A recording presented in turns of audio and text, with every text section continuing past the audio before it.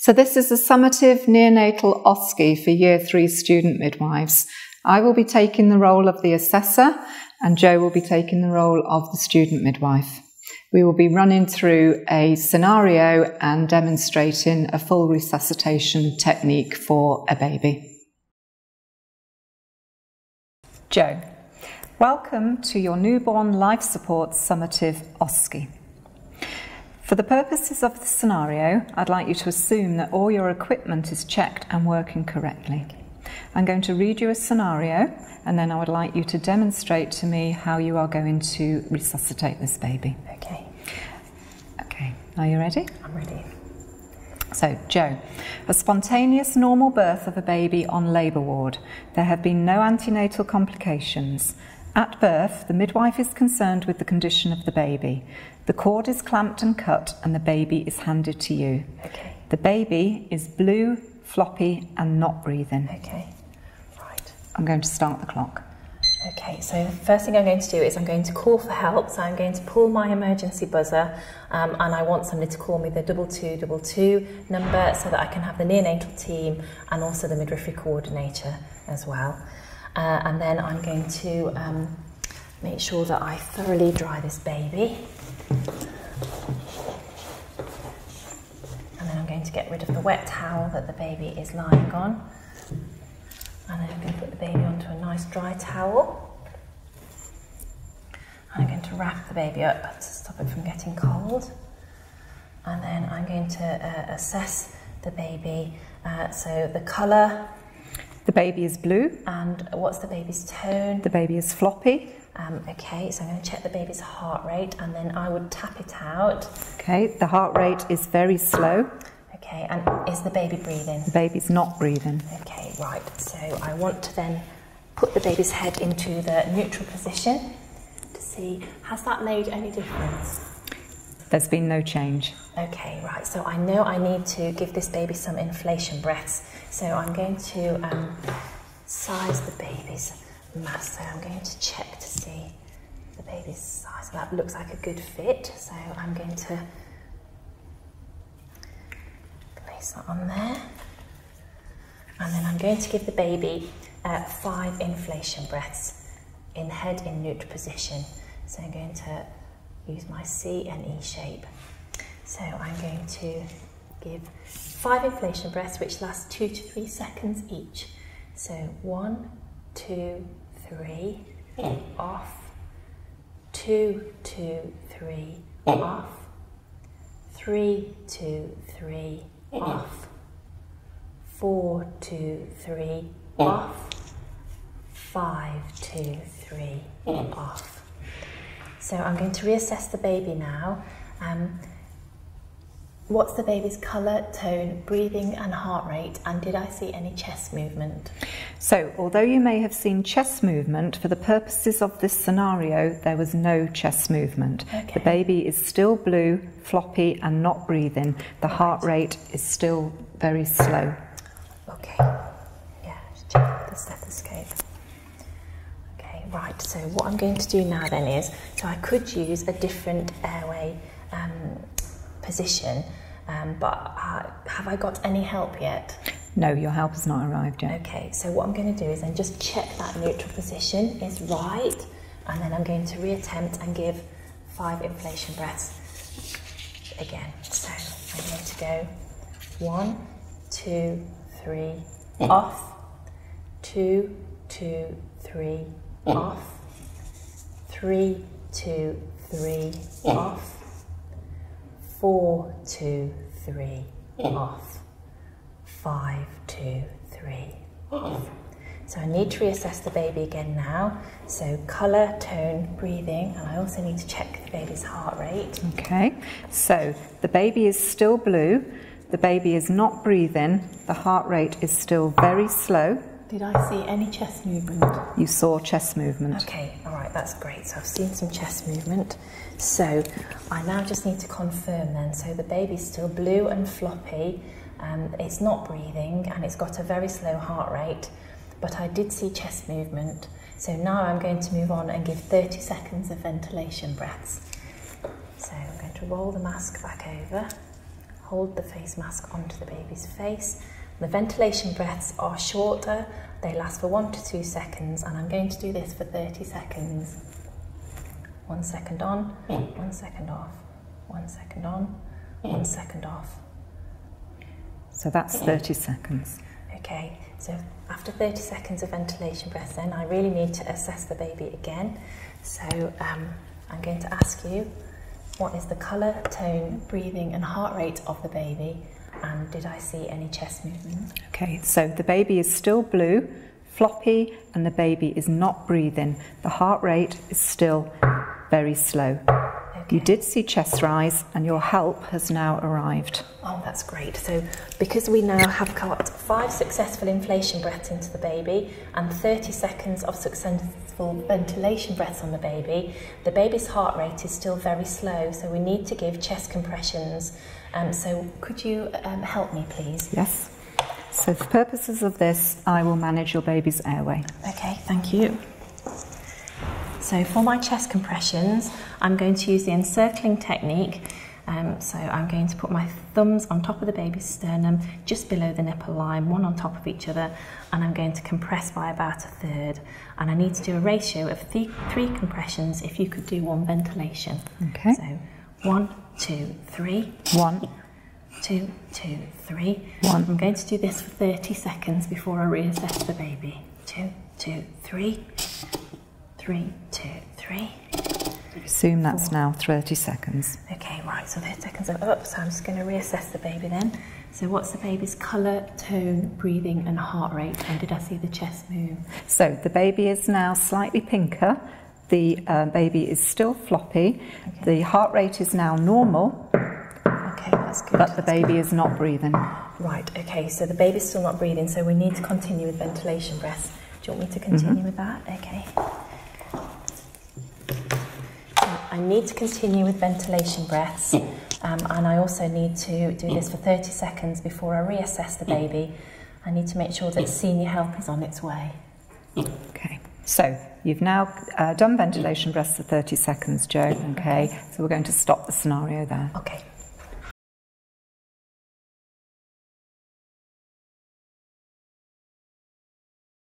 So I'm now going to demonstrate my other considerations. So I'm going to demonstrate a single and a double person jaw thrust, if that's okay. So my single person jaw thrust then, I've got my bag valve mask ready, so I'm going to splint the head, hands on the cheekbones. I'm going to use my middle finger to lift up the baby's jaw, roll the mask back over the nose and mouth, and then I'm going to give my inflation breaths in that position. My double person jaw thrust, if you could help me, would be I would splint the head, thumbs on the cheekbones, use my index fingers to lift up the baby's jaw, and then if you could roll the mask over the baby's nose and mouth, I would hold on there, and could you give inflation breaths of 2 to 3 seconds, 5 in total. Thank you. Okay. Some other considerations then, I need to make sure that I maintain my professional conduct throughout. I need to ensure that the resuscitation drugs and equipment are available for the neonate. I need to make sure that we assess the cord pHs, so I need to ask somebody to take those for me while we're resuscitating the baby. I need to make sure that there are identification labels ready to attach the baby should the baby need to be transferred to the neonatal intensive care unit. There's going to have to be ensure appropriate communication with the parents, and that's during the resuscitation but also after, so it's important that duty of candour is acknowledged. We need to make sure that there is effective communication with the multi-professional team, so looking at communication strategies for that. Important to keep timely record keeping, ensuring that the health and safety is taken into consideration. So that's use of personal protective equipment for myself, but also maintaining a safe environment for the team as well. We need to make sure that risk management is attended to, so an incident form will need to take place afterwards. And it's important to also make sure the professional midwifery advocate has been informed for support of the professionals. Ethical considerations that need to be taken into account is to have an acknowledgement that there may be a time limit for resuscitation of a baby, and also to acknowledge that there may be some consent implications as well. Okay, thank you, Jo. That now concludes your Newborn Life Support OSCE.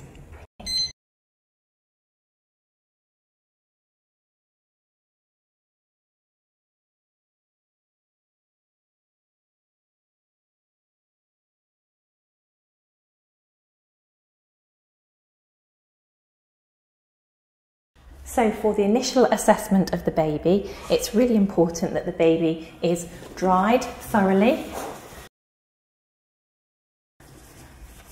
The baby then needs to be taken off the wet towel, which is really important to do, and then placed on a dry towel to keep warm.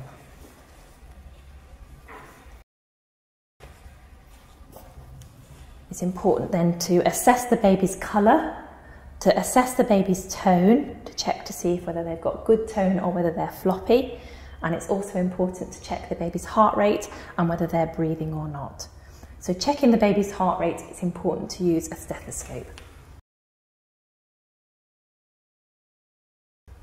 So I have an adult stethoscope here, but a newborn one is also appropriate. So I'm going to place the stethoscope on the baby's chest, and I'm going to listen, and I'm going to tap out the baby's heart rate.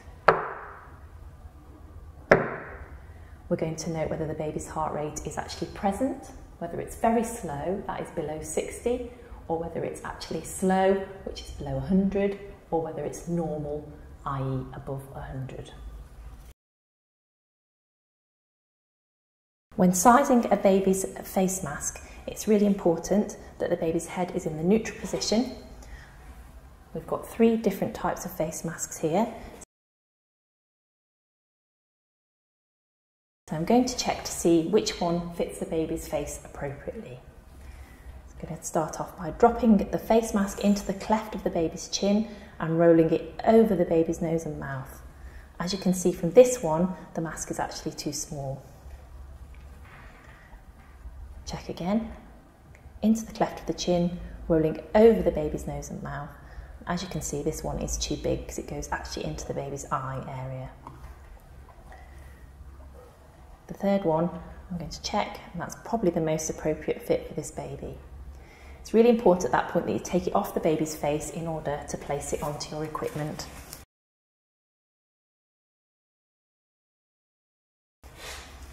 And then, once it's been placed on properly, we would then correctly apply it to the baby's face again, rolling it over.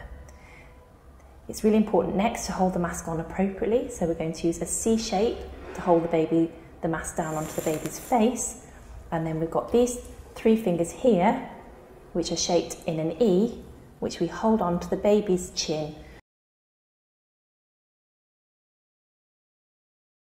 With a slight chin lift up into the mask. And this is how then I'm going to deliver my air to the baby. It's very important that you squeeze the bag very slowly. Remember what you're trying to do and understand the physiology of trying to inflate the baby's lungs. So it's very important not to squeeze the mask too hard because you can cause damage to the baby's chest.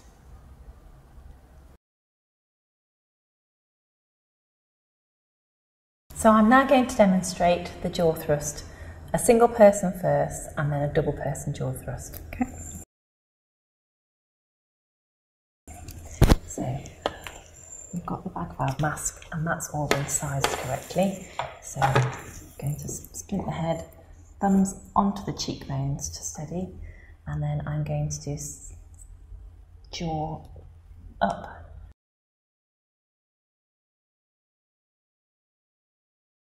And then I'm going to roll the mask over the face of the baby, putting my 2 fingers on like that, and then I'm going to continue with my inflation press. So that's version 1. 2-person jaw thrust. So I'm going to splint the head, thumbs on the baby's cheekbones, I'm going to keep my index fingers free because this is version 1. I'm going to lift the jaw up into the air. You roll the mask onto the baby's nose and mouth, and I'm going to lift my fingers up into the 2 C shapes, and then you can continue with inflation breaths. So version 2 of the 2-person jaw thrust would be where I splint the baby's head, thumbs on the baby's cheekbones. I'm going to use my index fingers to lift the baby's jaw up. You roll the mask over the baby's nose and mouth, and then I'm going to bring my thumbs up comfortably to hold the baby's head in position while you give your inflation breaths. Position of hands when baby's head is in neutral position. It's all about the hands, thumbs and fingers. Picture demonstrates physiology of jaw thrust position. Note the mannequin's face covering removed to clearly display the jaw. Mask in position to show version 1 of 2-person jaw thrust, using 2 C-shaped thumb and fingers seen from above. Mask in position to show version 1 of 2-person jaw thrust, using 2 C-shaped thumb and fingers seen from side view. Version 2 of 2-person jaw thrust, using thumbs on the mask and index fingers for the jaw thrust.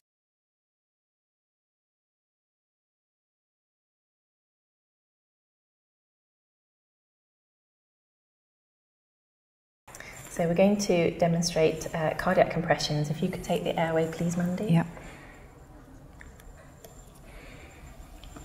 I'm going to use the encircling technique. So I'm going to find the nipples and go slightly below, and then I place one thumb on top of each other, and I'm going to compress the chest by about 1/3 of the depth, and then release because my recoil is equally important to allow the heart to refill with blood. And then you can do 1 ventilation, please. 1. And I can confirm I can feel the chest move. And then we're going to do that in a ratio of 3 compressions to 1 breath. So 1, 2, 3, 2, 2, 3, 3, 2, 3. I need to do this for 30 seconds before we reassess. Stop.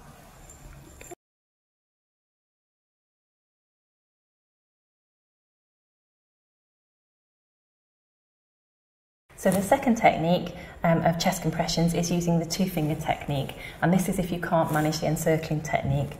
So Mandy, if you could take the airway, I'm going to place my 2 fingers in the same place just below the baby's nipple line on the sternum, and I need to compress in a nice straight line downwards by 1/3. So it's 1, 2, 3, 2, 2, 3, 3, 2, 3, 4, 2, 3, and once again that would be for 30 seconds before we would reassess.